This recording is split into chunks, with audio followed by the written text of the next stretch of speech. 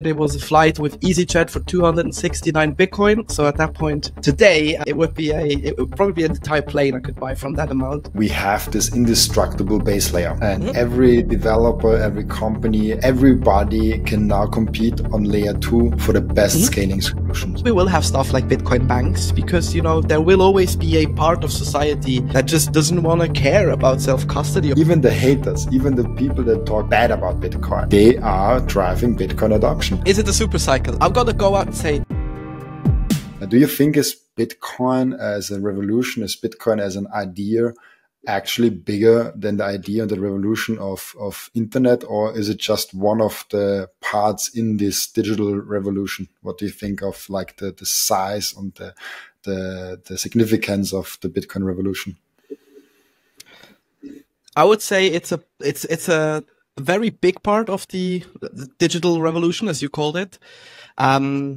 Is it bigger than the internet? That's a very good question, because we also have to break down the internet into different pieces.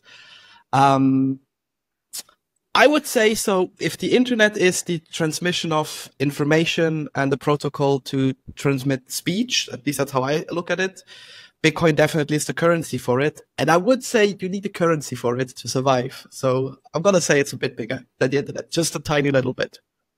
Yeah, it's interesting, this thought experiment, because you can make an argument that both is kind of interrelated, because if you have the transmission of information on the internet, Bitcoin also does the same thing. It's transferring information. It's like how many Satoshis do you have? How many Satoshis do I have? And we can transfer those Satoshis around. It's just information that we exchange, and in the end of the day, it's just a public ledger, and nothing more is money. Yeah. So it's an interesting question to go through. But now let's start with your journey. Like, why do you work now for Bitcoin? What drove you here? How did you get into this whole thing? It's a bit of a longer story, but I'll try to keep it as simple and short as possible. So my background actually is in the media world, and specifically the tech world. So originally I wanted to become a banker. It also kind of aligns within my family. My mom used to be a banker. She then went into consulting and into finance. My dad was more on the creative side of things. He was an interior designer, and he was more the artsy one in the family. But there was always this clear cut of like, hey, you kind of go into economics. So I was very much interested, but I wasn't interested in, doing over-leveraged derivatives trades with sick weirdos on Wall Street or also in family offices. I was more interested in actually speaking to people, getting to know the world, seeing the world. And I should also quote that I used to, since I was 6, I think, used to play golf, because there was a golf course right next to where we lived. And I asked my mom during the summertime, like, I don't really want to, stay with grandpa and grandma. Like, can I go and play golf? And she was like, yeah. And it turned out I was quite good at it. I went into the Swiss national squad and, all of these things, and traveled the world from a very young age on through the golf sport. Luckily I got a lot of scholarships and these things. So I was also very privileged to see a lot at a young age. And doing that and sort of talking to the different cultures, I was like, I don't want to sit in a bank and, basically defraud people out of their own money. I want to go out and see the world. So I decided to study media and economics. It's a very specific way of basically saying I wanted to become a journalist. And halfway through those studies, I also started freelancing. And, this was so I started freelancing in 2012, 2013. And roughly around the same time, there was a period where the Occupy Wall Street protests happened in London. I wanted to go and see those. I was too young to book a flight because you still needed a parental advisor or a guide with you. And I didn't really want to ask my parents if I could book a flight. So I tried to look for solutions. How can I buy something anonymously online? And the first link that popped up was a Guardian article about Silk Road. No, actually, that's not true. It was about Silk Road. It was sort of the earlier days of Silk Road. There was this chat rumor going on that, it's this weird thing.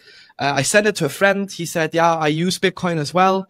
He doesn't work anymore today. He was a bit cleverer than I was. And he told me, listen, if you show up with 280 Swiss francs, I can show you where to buy Bitcoin at an ATM. And I know an other guy who's actually also going to these Occupy protests. And if you want, I can ask him to join you so I don't have the issues with getting the flight. I did that. I bought the Bitcoin. I installed the wallet that he recommended, and I immediately sent those Bitcoins out. For anyone interested, it was a flight with EasyJet for 269 Bitcoin. So at that point today, it would probably be an entire plane I could buy from that amount. And yeah, from that point on, I started using Bitcoin, but really as a tool to, pay for stuff online because I didn't have a credit card. Back then, the bank cards in Switzerland, used to be nowhere near as digitalized as there are today. So no debit cards or these things. And, I wanted to, buy stuff online, and I wanted to use money online without basically asking for permission. And, did that for a couple of years. I sort of stepped in and out of Bitcoin. I didn't really keep up with it. And then in 2017, I really got interested. Also because I was covering a lot of consumer stories. I was sitting on the floor in Brussels when Mark Zuckerberg announced that he's basically not spying on people when he was actually doing it. And sort of all of that influence crept into me, and then also exploring Bitcoin and going down the rabbit hole in, early 2017, I think it was, also leading up to like the big bull run back then.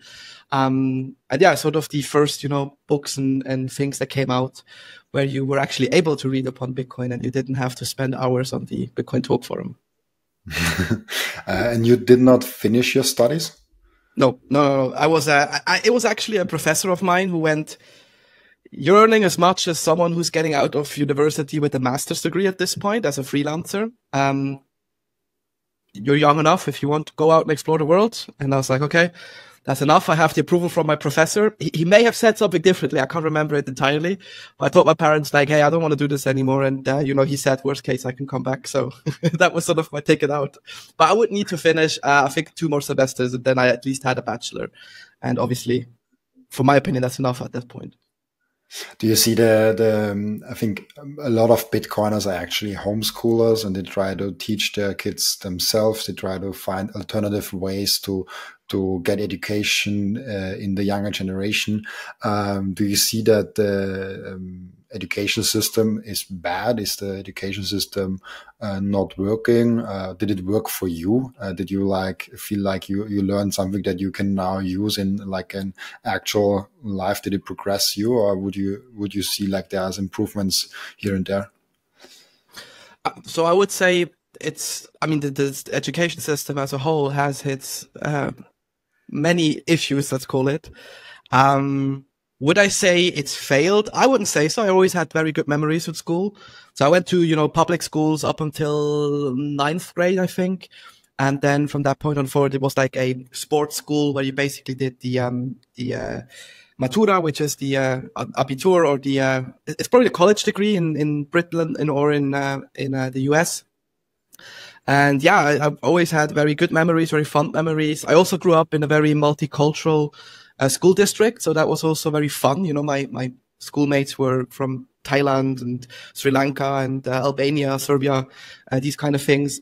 Some Germans as well. So that was always very pleasant. But in terms of what you learned in school, no, that was obviously, you just wasted 8 hours there and you tried to find different ways. But I was I was always the kid that was daydreaming and, not really paying too much attention. I was luckily good enough to get the job done. I could have gotten it done a bit better probably if I would have focused. But at this point, I was already interested in the internet, this whole new media world that was emerging back then. So I didn't really spend a lot of time on the school bench, as we say. I love that you actually came exactly there where you actually wanted to be. I think you said that you want to be a banker. Now you work for a company that's onboarding people into their own bank, Bitcoin. So like in a sense, you could say that you are a banker, but for that company, you're making news things, you're making journalist things, you're making a lot of things that you usually do when you're a journalist. Of course, would you say you are a journalist for Relay? It's a good question. I mean, my official title is content manager, and I kind of like this because it sounds a bit. I mean, I always make the joke if I reach out to journalists, I kind of say like, oh, I'm the head of content because I'm the only guy that creates content. So like, I can say I'm the guy in charge. Ja, but bist du jetzt weg oder was ich? Das weiß ich nicht, wer weg war, aber ich habe dich auf jeden Fall nur kurz nicht gesehen. Okay, cool. Ich habe mehr oder weniger gleich gestoppt. Das war so mit so einer rough cut time.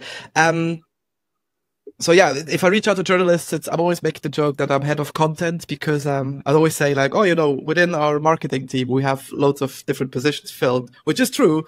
Like Arsene he was also on your show on social. Anna does our lovely graphics. And I'll sort of do the content side, so it's not too far off, but the title is content manager, and I'll stick to that more. But it is a lot of journalistic approaches, obviously. And more or less what I was doing anyway. Always had my phone, always had a mic with me as a journalist, so needed to record stuff as well and, write stories that people read at the end of the day. Yeah, and I also love your story with like you bought with your first, what was it, 200, 300 Bitcoin, a plane ticket, which leads me kind of to my next question, what changes do you think will happen on a Bitcoin standard? Because when we have now Bitcoiners and we have this really, I think everybody knows it in the Bitcoin community with the 10,000 Bitcoin for 2 pizzas, I think it was. So what do you think happens once we have adopted the Bitcoin standard? Now, of course, you spend crazy amounts of Bitcoin once you do anything. Like even now, spending Bitcoin on something will be crazy to see in like 10, 20 years. But if you see it when we already fully adopted Bitcoin and Bitcoin is not accruing too much in value, but still accruing in value because it's sound money. What do you think is the major change that we live through? Obviously, we have lower time preference, but what are the consequences you see happening? And I also love, like I saw for the first time ever in preparation of this podcast, your Substack. I loved your articles. Looked through some of them, and I think always like people that write a lot usually have really thoughtful things in their head because they actually thought about stuff before they wrote down. So like, what do you think is like hyper Bitcoinization looking like, the world on a Bitcoin standard looking like? What are the changes you see on a Bitcoin standard? I think I may have a little bit of a contrarian view there. I don't see a entirely different world. So I know a lot of Bitcoiners go like, it's going to be generational wealth and like there will be no wars and these things. And then maybe this is a little bit the journalist in me where I just tend to question a lot of stuff more, or just always be very suspicious about what's going on. And I definitely see a world where I think we will have stuff like Bitcoin banks because, there will always be a part of society that just doesn't want to care about self-custody of these things, which is a shame. I mean, I work for a company where we engage in self-custody and we urge people to do this. But I think this is always a spectrum where people end up. And at the first glance, you go, oh, this is actually not good, like another banking world. But then you realize if everything is built on top of Bitcoin or if Bitcoin is the underlying asset, the banks at least work with a healthy asset. Let's call it this way. Is it possible to rehypothecate on Bitcoin? Yes, we've seen it with like the likes of FTX and these things. But they got punished at the end of the day. They don't exist anymore. And knowing this and seeing what the possibilities are, I think this gives me a bit more of a peace of mind. But I do see a future where we will have more possibilities, I think, to either you can call it monetizing online content through, thoughts experiments like value for value or these things, which, I mean, granted, they are very early and it takes a lot of also mindset shift for people to adapt. But the option is there and it's simpler for me to, create a block and to monetize it and not going through the likes of Stripe or PayPal or all of these annoying financial institutions that at the end of the day are just more cumbersome work for you. And having a very simple setup. So I see more world on these kind of things. If everyone is going to lower their time preference, this is actually an interesting thought experiment. Seeing how people live day to day, I would say maybe a little bit, but not to the extreme extent as we see in the Bitcoin community right now. But who knows? Maybe also the community itself is going through a change there. So I think there will also be a little bit of that. Okay, I don't need to spend everything immediately or over consuming these things. But of course, we'll always have these hotspots and these trends and things coming up. But generally, I think it's going to be a more simpler world where everyone can agree on something. Whether they do, that's a different topic. Speaking of wars previously, but let's just be optimistic enough to say it shouldn't happen. Although I think there is a possibility that it could happen. Yeah, I think the view that a lot of people and a lot of Bitcoiners have, that we have Bitcoin and all of a sudden all the problems are fixed. No, because in the end of the day, it's just money. Like if you are lazy as fuck, you still don't get anything. Of course, if you are lazy as fuck and you bought Bitcoin 2011, you bought it with a nice self-custody solution, and now you have like thousands of Bitcoin on your side. But this, nothing Bitcoin did there for you. You just were lucky. Just lucky. So, yeah. So like this is like exceptions to it. In the end of the day, it's still just money, and people that are and the thing that changes is you have everyone. If everyone has Bitcoin as their default currency, as their default money, and then people have something they can rely on. Like if they work nicely, they like can store it in Bitcoin, and then they're like, oh, it accrues on value. If the focus gets shifted away from, oh, I have to be a financial portfolio manager on the side, I can just focus on my work, what I do. But you still have to do something. Like I also see this sometimes in the Bitcoin community where I'm like, oh, I don't have to do so much, low time preference. I can like, yes, you can do that if you can afford that. But just because we have low time preference doesn't mean you have to be lazy. I see this sometimes and it annoys me a little bit.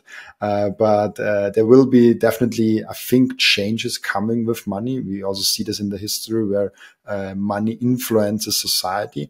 But I don't think it's like, oh, Bitcoin comes and all our problems are solved. Where people are coming together, there are conflicts, there are stuffs happening. And yeah, people will have wars in small families, wars, but also in country wars. This will still happen. And even what you said with social media, with monetization, it's interesting for me because even on YouTube, I have 2 channel members at the moment. When this comes out, maybe more. And they are giving me basically value for value without Bitcoin. Like YouTube does not use the Bitcoin network. So I don't know if this even is a Bitcoin thing. I think Bitcoin is more effective in streaming sats because YouTube takes a big cut and payment providers take a big cut. But in the end of the day, value for value and monetization of creators might be just changing on its own without Bitcoin playing its part. But saying with that, with Bitcoin, it will be more efficient.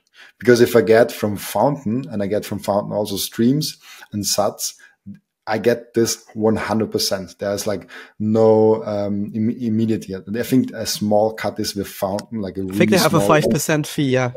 They have like a small fee, but it's nothing compared to YouTube. I got if you send me a super thanks through YouTube, that's a 10 euro super thanks. I only get like 5 euros from that. That's a big cut. That's not 5%, that's 50%. So that I think this just like a quick outlook from that. Coming to that topic with Lightning, and you also wrote about Lightning a lot extensively on your Substack. Do you see as Lightning the main layer 2 solution? Do you see a world where we can be on other layer 2s and Lightning is not a thing? How do you see the whole scaling of Bitcoin and coming on to like this payment layers and value for value? Because value for value will never be on the base layer of Bitcoin. It would be too expensive to send some sats over. How do you see this whole topic with Lightning and scaling Bitcoin? So if you would have asked me 3 months ago, I would have gone like, oh yeah, it's definitely going to be the scaling solution because actually you dropped the F-bomb, so now I know that I can swear as well, which might get troublesome for you. But yeah, I was lazy as fuck there to believe, okay, I did my due diligence on how Lightning works and like understanding the main value proposition, and it will just function.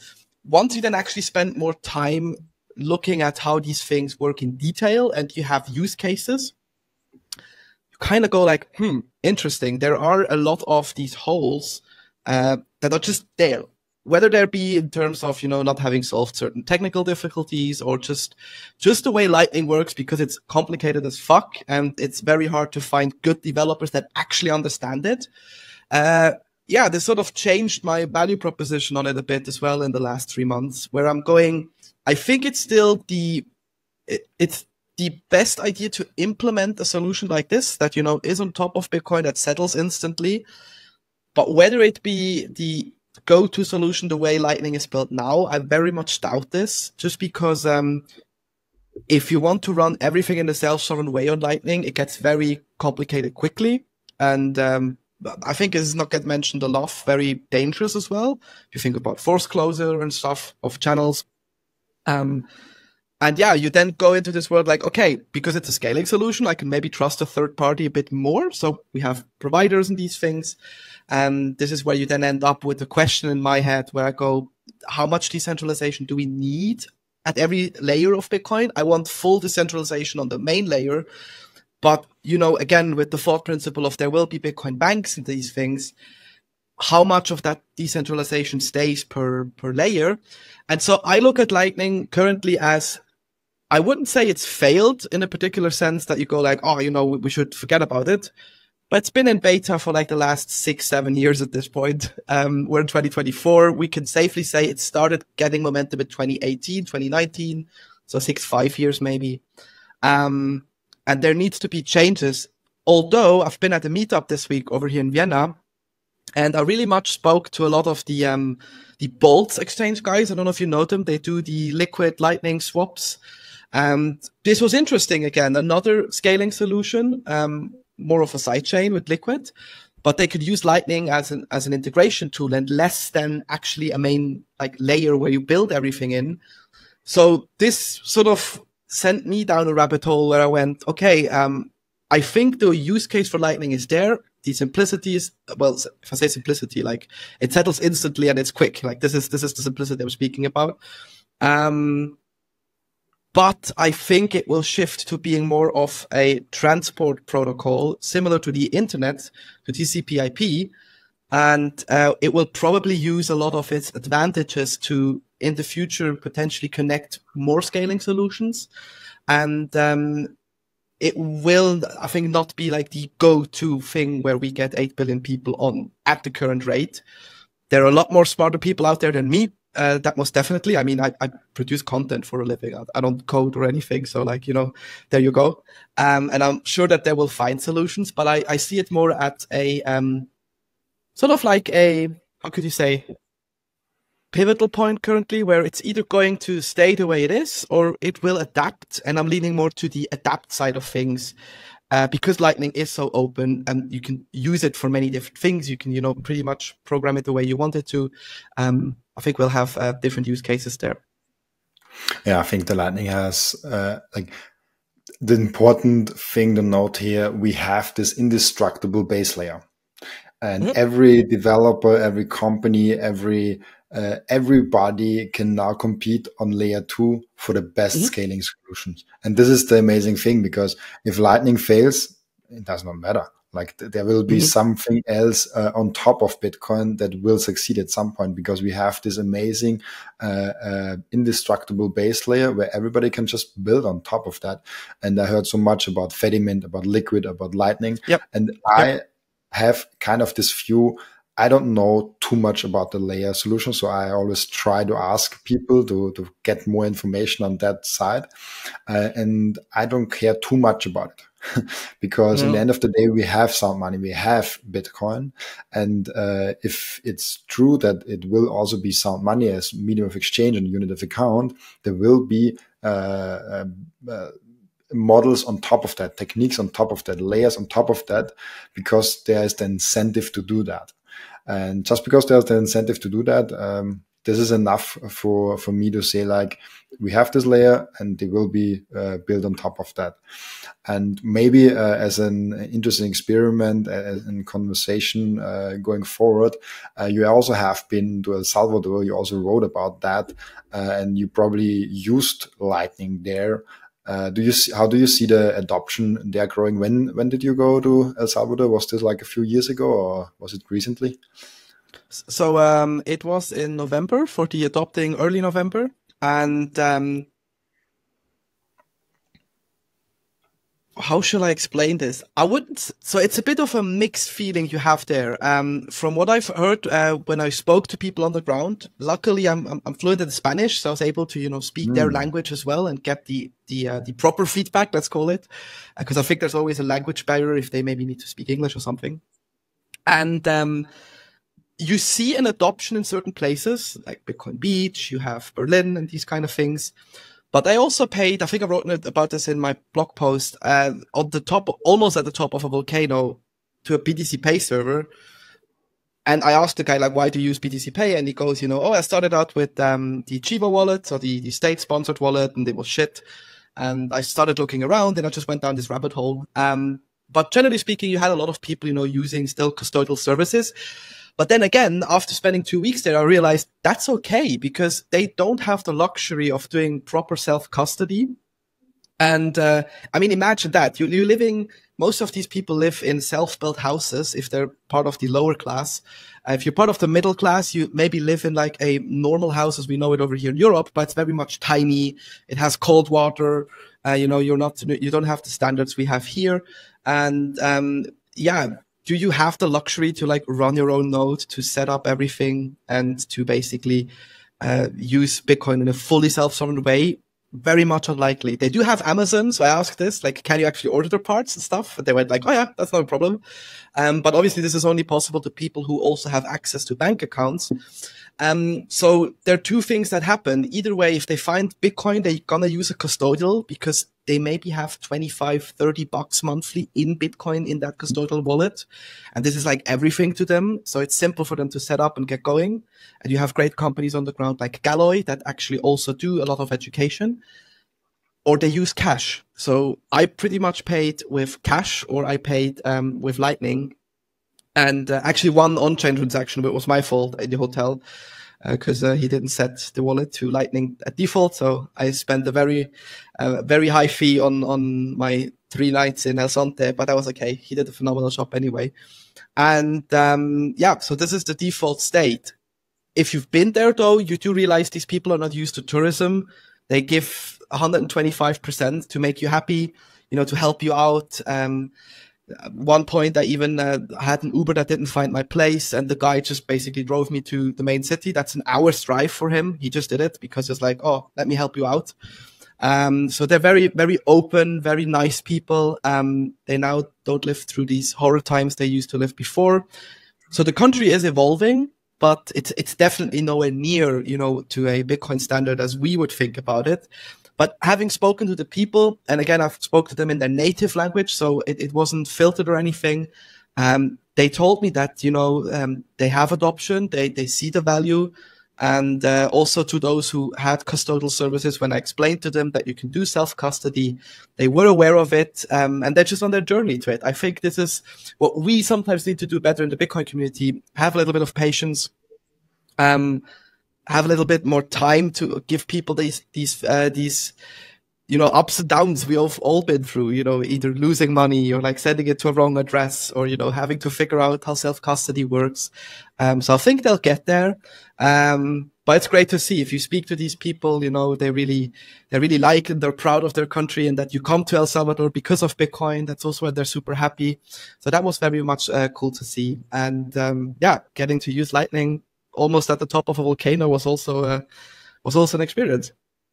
It's amazing. I think El Salvador can be such a good role model, and I think this is also why so many Bitcoiners and Bitcoin maxis are coming there and trying to figure out how El Salvador can be better. I think like Max Kaiser and Stacy Herbert, they are they live there right now. Lina Seiche kind of moved there. She's not 100% settled, but I think she kind of settles down there, and there's so many more that are going there. To be fair, I mean, Max and Stacy can probably live wherever they want. Because I am very much, I'm not skeptical of them as, you know, like, oh, they're like spooks or anything, or you hear these crazy theories sometimes on Bitcoin X.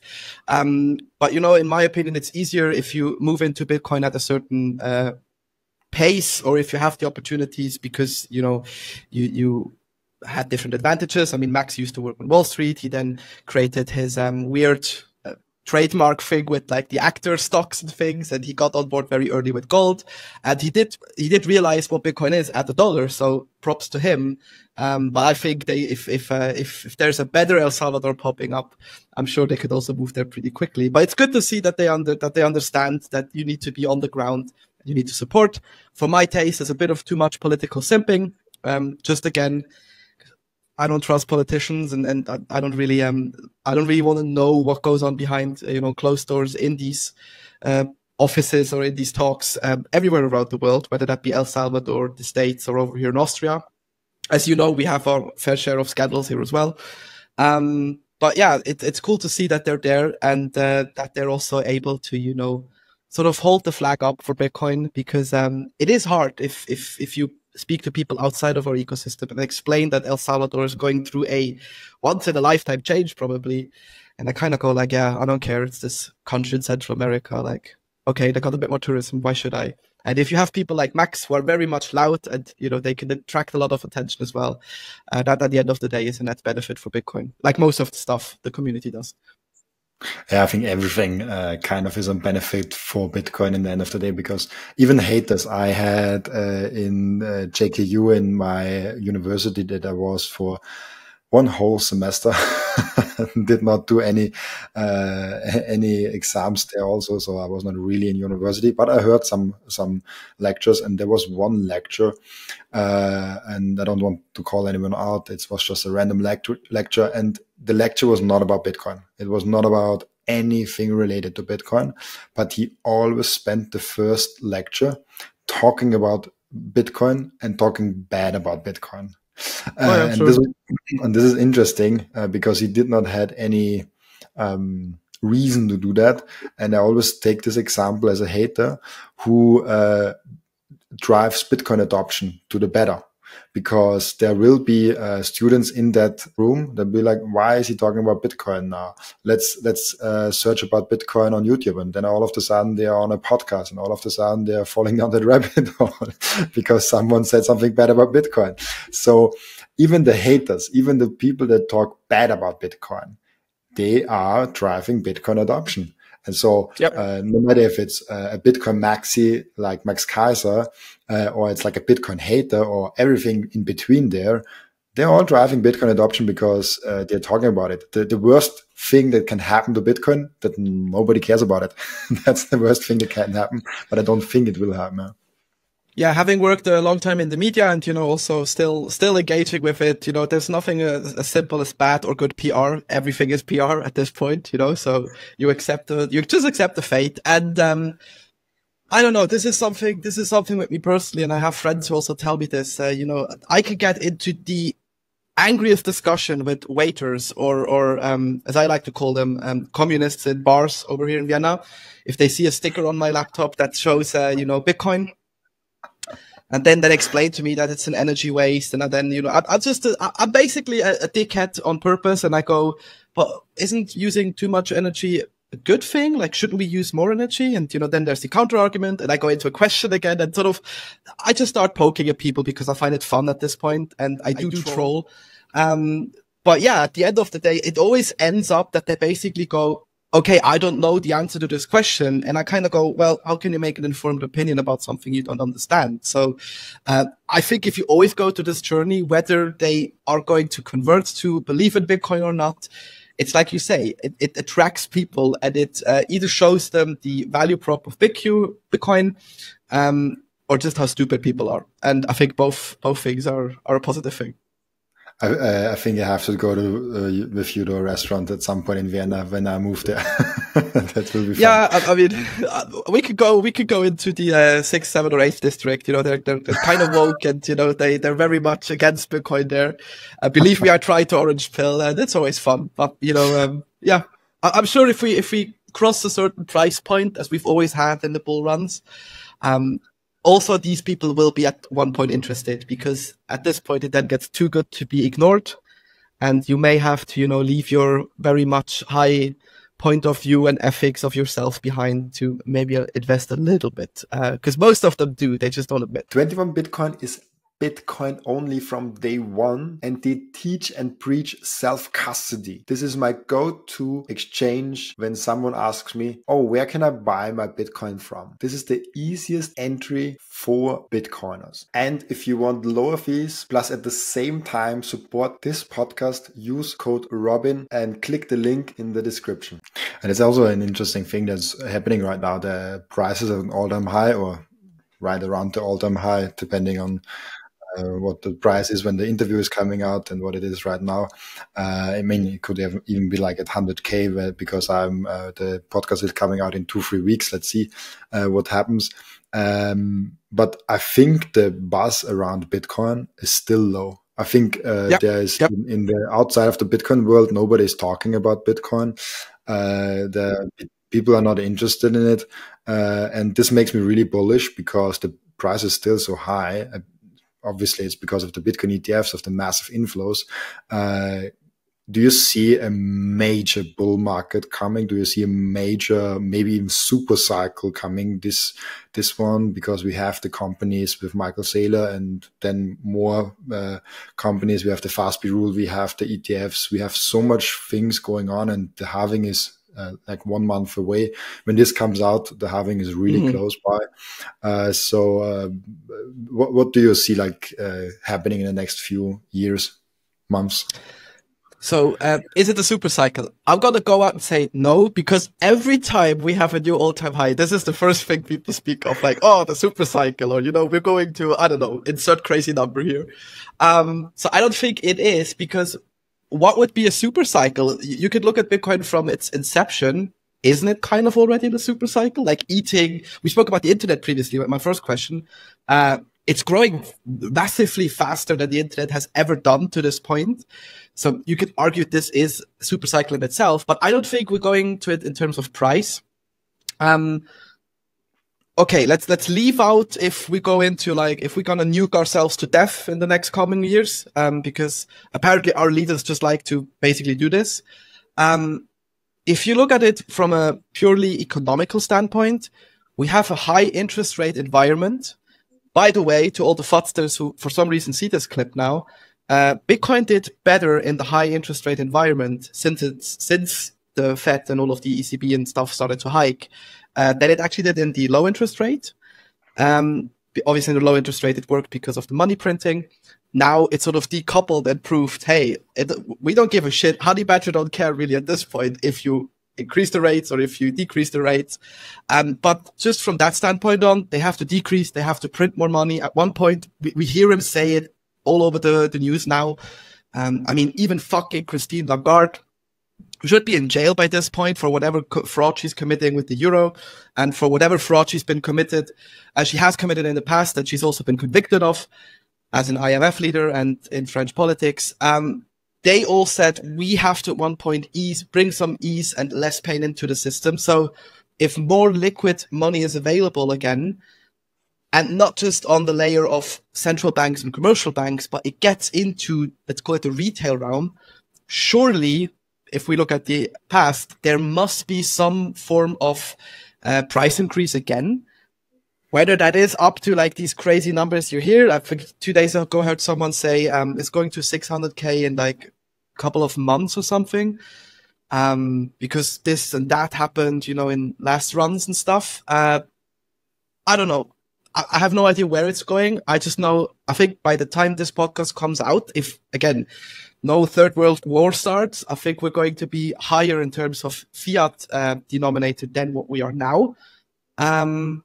And yeah, if everything continues the way they said that it's going to do, less rates and more money printing, we should see a higher all-time highs or just crazy numbers in the next coming months. But yeah, we're all euphoric now because the price is up, and we're all super hyped. We'll see if that sticks up. I don't see a future where you should open a short position now, like some influencers do. But yeah, just looking at these basics, you should say it should hold up, and we can go for a few roller coaster rides upwards. Definitely, and it's so fascinating for me because everybody has a different theory about the price. I just published the episode with Giovanni from the Bitcoin Power Law, who tries to model the Bitcoin price with the power law that also happens in the nature and stuff like that. Really interesting episode. I went over 2 hours with him, I think 2 hours and 10 minutes. Wow. In the first 3 hours, it seems that people are really crazy about that episode and really like it, just from the statistics. And he has this, like, in 10 years and 2033, we are at 1 million, which seems actually really reasonable. This would bring us in this cycle to 250,000, something like that. Seems like a reasonable approach.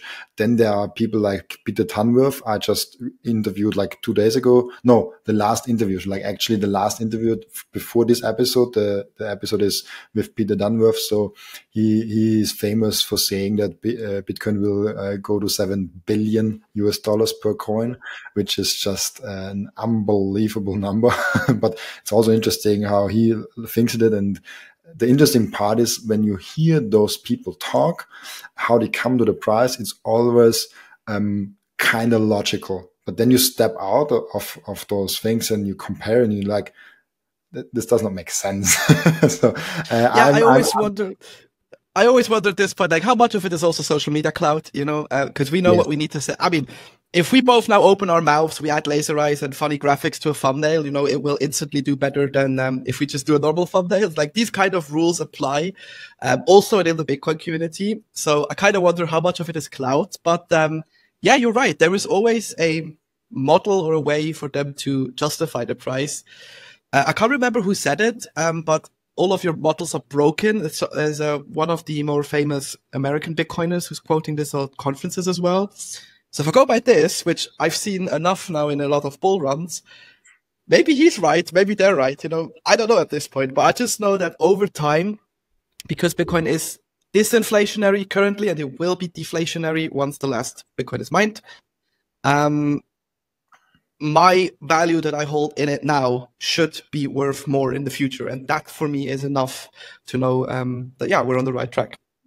And that's why we just DCA in, right? Because once we try to trade the market and time the market, we getting in a territory where we just cannot do it. Like we don't know what is happening. And we only know that Bitcoin is sound money and will increase in value over time. This is something I'm fairly certain about. Obviously, things can happen. Obviously, nothing is 100%, but I'm young enough and I'm risk averse enough that I'm willing to bet on this, that Bitcoin will grow to these levels. And I think we will hit the 100K. I think we will hit the 1 million. I think we will hit also the 10 million mark. I just don't know why. And I just don't know how. No, sorry. When? When I wanted to say, as this would be a good clip. I know we're going there. I just don't know why and how. Yeah. But true, it applies with all the W's. Like, why should we go there? I don't know. How should we go there? I don't know. When? I definitely don't know. So, like, why should we care? But yeah, probably you and I were roughly around the same age. I think we don't need to worry about it too much. I could see if I had kids now, and thank God I don't, because I literally live off mate, Red Bulls, and a few sushi things in my fridge. So I'm not a good role model in that sense. But if you do have these responsibilities, I think you would look at it a bit differently. But then again, same rules apply, right? The value should increase over time, and that should be good enough for you to know that you're on the right track. Maybe you don't YOLO into it like we do, but life is there to enjoy it, right? Definitely. I have an interesting question for you. Do you would you call yourself a Bitcoin maximalist? No, I would. I used to call myself one. I also used to be very toxic, just because everyone used to be, and you tried to be part of the cool gang. I would call myself more an optimist, a Bitcoin optimist. This is what I always like to say. An enthusiast, if you want to say so. But I do acknowledge the fact, and I know a lot of toxic maxis don't do this. There is other shit out there, namely stuff that will promote the CBDC infrastructure and the Fed coins and these kind of things. And they have certain value propositions that are more interesting to, let's call it the banking world or the insurance world or just different businesses. So I'm okay with that. I don't mind. I think all of these altcoins are a testnet for Bitcoin anyway. And we do see this with the most crazy shit like ordinals. I don't have an interest in NFTs. I don't get art on the blockchain, but Bitcoin NFTs essentially ate up the NFT markets on ETH and Solana and all of these weird other tokens. And they found a way into Bitcoin. If this leads to hyper Bitcoinization and these experiments are there, that's okay, I think. So who am I to judge how people want to spend their money for these things? But I would definitely not call myself a maximalist, just because what is a maximalist? You would probably only need to live on Bitcoin. And this means paying your rent, your goods in Bitcoin, at least from my understanding. I always like if maxis call out people for having other assets like stocks or bonds and these kind of things. But, they then invest into like stuff like Tether or USDC because you don't need a stable coin to buy your sats on an exchange. They obviously have Bitcoin, and they probably also have fiat because you still need to pay in fiat for some stuff in your daily life, unless you're willing to go routes. So just from that standpoint, maximalist didn't fit anymore. And optimist or enthusiast is more, I'm saying optimist in the community and enthusiast with like my friends, because they know that I can be a dickhead if I start the argument. So this is sort of the neutral way for me to go about it. That's interesting because Michael Saylor made in Madeira the presentation that he went from being an investor and he went for all the step, and his last step was like, I'm a Bitcoin maximalist. But at the same time, he says that he does not see necessarily Bitcoin becoming a medium of exchange. He uses the fiat dollar. But then also he says on national TV that people that save in fiat are poor people. Stupid. I think he said. Yeah. Something like that. So I think Bitcoin maximalist, like it's a term a lot of people scream about, but everybody seems to have a little bit of a different definition. In the end of the day, I'm just caring about, is this person a Bitcoiner or not? And Bitcoiner has nothing to do with how many Bitcoin you have. It has to do with the mindset. Are you a self-sovereign mindset? Are you a mindset that has certain values? And I even see people that have gold and stocks and real estate also in their portfolio as Bitcoiner. There are even Bitcoiners with no Bitcoin because they didn't understand Bitcoin till now, but they are in the Bitcoiner mindset, and they will just need time to get to that mindset. There are a lot of people out there in that. But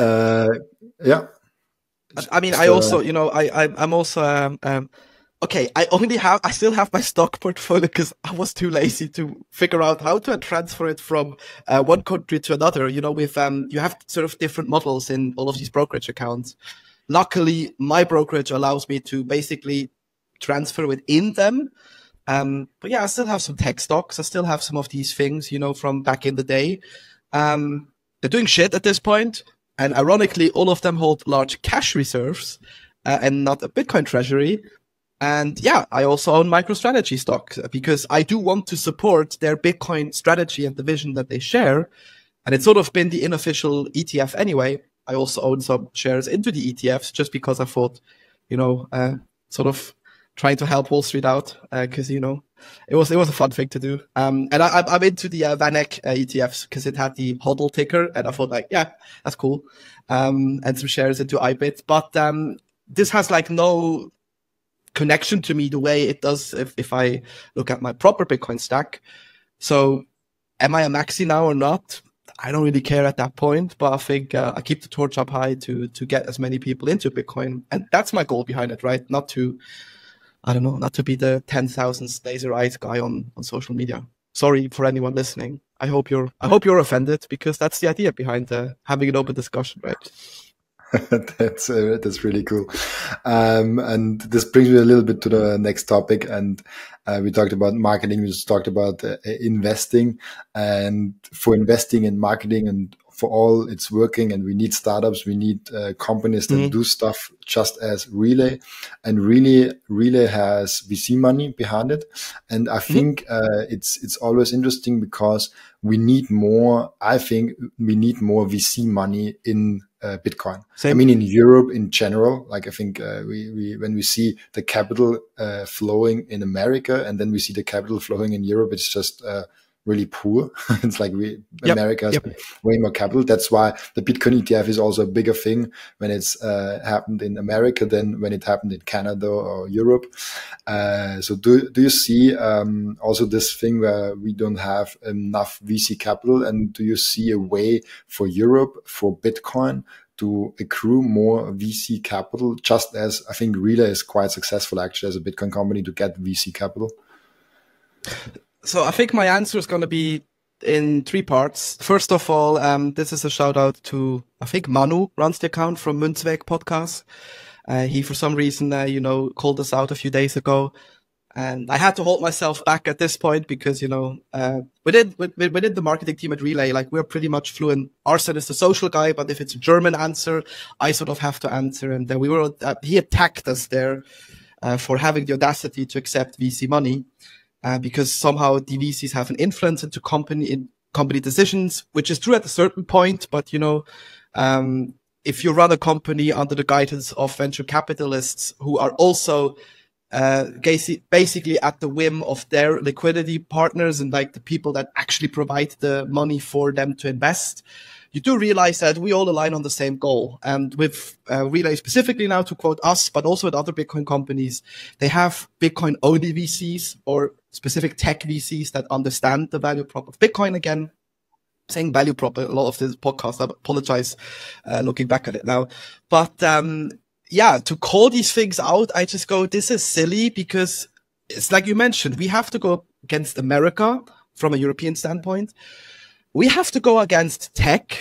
I mean, AI, for example, in my opinion, does a lot of good, but there's also a lot of crap that just, wraps a ChatGPT wrapper and builds a shitty product and raises like $100 million.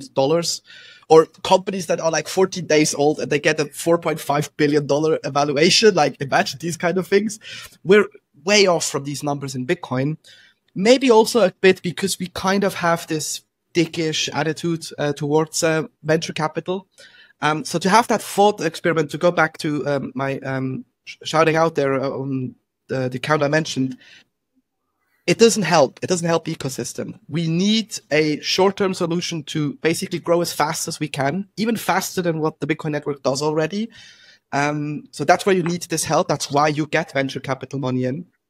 And second part to your answer, yes, Relay has been raising well, but again, compared to other tech companies, I bet they're laughing at the amounts we raise, because for us, it's a lot of money, right? We can do a lot with it in the Bitcoin community.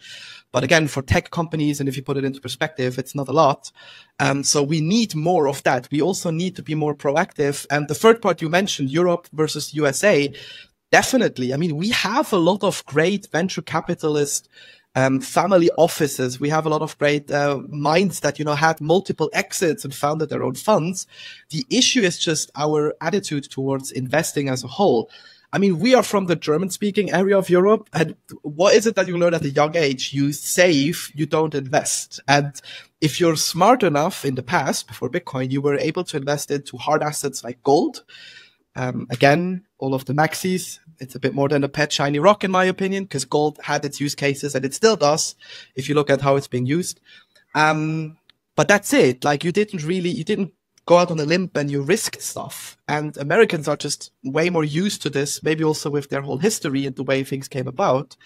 And out of that, they already have a competitive advantage because they're hungrier to get shit done, to innovate new stuff, and to go out there. And we just lack a bit in that attitude. There are certain countries in Europe that do it better than others, obviously. But we definitely need more of that money. I also think we need more failure in Europe.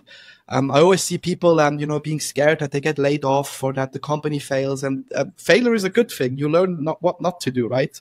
And ideally, if like people don't kill themselves or if nothing major happens, you'll eventually don't do the mistake again. Or if you do it again, it's not going to be as big as you did it previously. So you're constantly in that forward motion instead of staying passive. So yeah, to recap, shut the fuck up if you're on social and you criticize people who take on the risk to building these products. We need this help. It needs to grow faster, and capital from the outside is the fastest way of growing. Whether that be a VC fund, a Bitcoin whale, or, you know, just a crowdfund you need this to get there. Secondly, we need to get off our ass in Europe because we need to catch up with the rest of the world.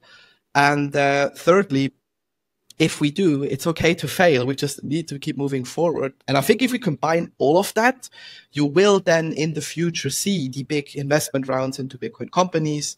Yeah, I can see a future where one of the Bitcoin only companies specifically, you know, will be able to raise like $250 million, maybe $500 million, because people will finally understand, oh, we shouldn't waste our time with like AI or, I don't know, what's latest again? People are probably into Web3 again because, you know, the tokens they still hold in their wallet somehow are worth something now again. So they invest money into it again. Instead of focusing or wasting time there, they get into Bitcoin, they potentially will write bigger checks. And this is a good thing. Like, we need this money to get there because eventually if everything leads to Bitcoin, right, it doesn't matter if they give us fiat now or later, it will turn into Bitcoin anyway.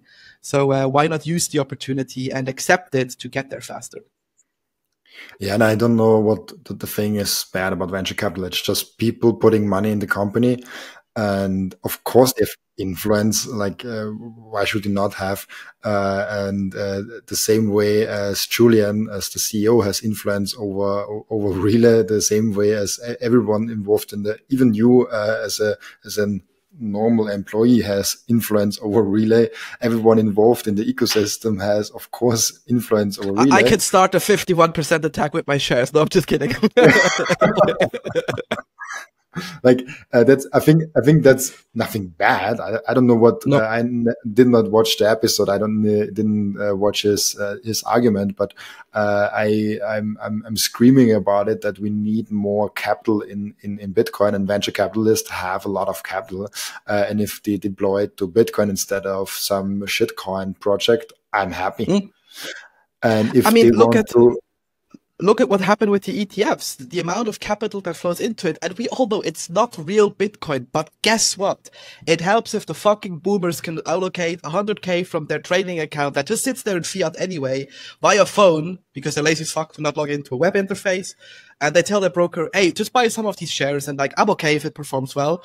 This is a big step. We didn't have this before. And I've heard about Bitcoin ETFs since 2013, 14? When was the Winklevoss one? I remember getting picked up in 2014. I remember Pete Rizzo actually writing about it very early on and reading about it and it's failing and, you know, all of these things. So we finally got there. And if we can do the same thing with investor money, this is going to be a net positive because we see what people do with little to nobody in the Bitcoin community. Imagine what's possible if they can actually spend money to get it out to more people. Definitely. And we need more capital investment in Bitcoin. We need more people talking about Bitcoin. We need more podcasts. We need more everything. Like, I'm encouraging everybody to be welcome about stuff. Like, if we try to like, oh, they should not be involved in Bitcoin because this and that, like, what the fuck? We are trying to revolutionize money. We are trying to welcome everybody in, and you are saying he cannot be involved because what he did. It kind of leads me actually into something. I'm really fed up about the Bitcoin community. And I think, not to put me on the same level as Seyr, I'm definitely not there. I mean, but close. Frankly, frankly, there may be stuff I understand better than he does. Mainly how to talk to people, because he's actually, if you see him at the conference, he's really funny. If like a lot of people get to him, you just know the guy either has autism or he just doesn't like a lot of people, because he's like, his nervous system breaks down. He doesn't know what to do at this point. He just takes his selfies, he moves on. He's sort of the grumpy dude. But I bet he just wants to have his peace and stuff. That's on a funnier side note. But what I'm really fed up with about the ecosystem is, we're sometimes very blind to our own beliefs. And what I mean by this is, stuff like, we've already won. Well, what does winning look like? Like, I don't think so personally. Or is everyone on earth using Bitcoin? No. So in that terms, I think we haven't won. Or also things like, oh yeah, it's for everyone. But then you have people who may have legit criticism, and I'm not talking about energy or things, but thought experiments like should we stick to the 21 million? I personally think so. We should, or do we have a flexible system that has a consensus change and it's written into code and we can all still vote on these things? And people like this get ripped apart. I'm not saying that this is a good thing. I don't believe it would be. But we at least should have the open discussion about it. And sometimes this can be very much guided, by these online voices, because it is cool to be pro or against something. Having said that, though, if you've never been to meetups and you meet Bitcoiners in real life, go do this, because the more people you meet in real life, the more you realize, people actually think a lot more alike and they are more open to this talking about these thoughts than what appears on social media. Because guess what? Every one of us is a dickhead on social because it is cool. And it is that dopamine that hits you early in the morning or late at night if you need it. But yeah, if there is one thing I would criticize, it's exactly that. We need to be a bit more, I think, critical and a bit more open-minded, really open-minded to also, hey, accept if there is criticism and people are not going to change their mind or something, that's fine. But at least we're having the discussion. 100%. I couldn't even agree more. It's really, really cool what you're saying. And I think this is a refreshing Bitcoin conversation today. And I like where we are going with it. But we are actually, unfortunately, coming closer to the end. Before we coming to the end routine, which is an amazing, interesting question. And it really ties back to what we just said. And I'm really curious what you're saying then. Before I want to ask you something completely unrelated to Bitcoin. You write a lot. I saw your Substack. You write for Relay. You write for yourself. You do a lot with writing things down, writing your thoughts down. And I think this helps you form your thoughts, form your arguments well in your head. And I unfortunately don't do it. I don't do any writing. I do a lot of speaking. I'm coming to a routine where I have 2 podcasts a day, one for myself and one where I'm a guest appearing. So it's I'm really speaking a lot, and I know that I'm getting better in speaking actually with that experience. But for people that did not do any writing for themselves, I'm not talking about writing with their friends. I'm not talking about shit posting on Twitter. I'm actually saying about sitting down and writing a comprehensive article about a topic and really thinking this thing through. This is a different kind of writing. I think you know what I mean. Do you recommend to people to start doing this? What changes or what benefits did you get from doing that? And would you even encourage me to start writing something? Yeah, definitely. I'm just trying to look for my backpack because I can show this with a more visual quote, which really helped me because there's 2 things to my writing. So I'm not a slow typer or anything. I would say I could type pretty fast, but I'm horrible at grammar. Thank God shit like Grammarly and Mentor do that these things exist. Because I don't know. All of my journalist friends, we somehow are bad at grammar. There's always one of these, I call them the comma Nazi, because, they always know what the rules are and what they need to do. And I have a very good friend of mine. She always actually comes up to me and goes you should form this sentence differently. But what really helps me is, I think if you write, all you do is you're just expressing your thoughts, and our heads are messy. Everyone has a different thought pattern. There's countless studies of how different ways our brains work with the left hemisphere, the right hemisphere, and these things. But what really helped me is basically, like you did in school, I can maybe put this on the camera, just having these notes and having these doodles and having these things in your everyday life. This is a notebook I started 2 weeks ago and it's already almost full, one of these little fill-up ones. And just expressing what you're feeling, taking notes wherever you can. This doesn't mean I document my entire life, but sometimes I have an idea and I pick out this notebook and I write it down, I doodle it down, whatever. And getting used to really expressing your thoughts. I like to draw and write by hand. Other people, record their voice. They take photos, screenshots of stuff, whatever it is, trying to have an expression. And then having that data there to either process it into an article, a video, or just something you want to express. I think this helps immensely. Whether this makes you a better writer, I don't know. If I look at the time spent as a journalist with my editors and fighting for the way I want to say a sentence or not, knowing I'm fully in the wrong probably because the grammar doesn't hold up, but I want to express it my way and I want to add my character. I think this is the right way to go. People engage if something is authentic, and this doesn't have to be perfect because nothing is in life. And I think the more you express yourself in these kind of different ways and you put something out there, the more you also find your inner voice, and the more you're able to then publish these articles, videos, whatever it might be. And yeah, who knows? Maybe you're able to pick up writing on a daily basis. I write a lot on a daily basis. I don't publish a lot of my own writing. I really should get into this a bit more. But yeah, it definitely helps to put stuff out there, express yourself in whatever shape or form possible, and, get started hitting the keys, or cutting videos or whatever it might be. Just get out there and express these things. I think this really helps to get into that groove of producing content, expressing your emotions, or just having some time to yourself early in the morning or late at night to sit down and write.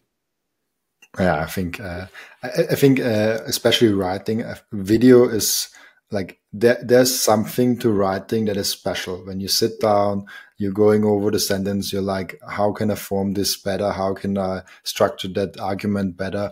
With video, it's really cool. It involves your speaking skills a lot, and it also involves how you think, of course. But I think you need also the writing thing, and the writing thing is something that is missing on my side. I've thought a lot about it. I might start a newsletter with the 7 biggest lessons from my 7 podcasts I did per week. We've just like listed up. This is something that I might start if I have a little bit more time because I cannot handle the workload right now. But this is something I thought, and I might actually started it in April or May. So maybe I even started it when this comes out. Let's see. We are having an end routine in the podcast where the previous guest is asking a question for the next guest without knowing who is the next guest. And the question for you is, and it ties back to what we talked about a little bit, what changes would you mandate to the Bitcoin network, assuming you have total control? Oh, wow. So basically become God for a day over the entire Bitcoin network. That's a very good question.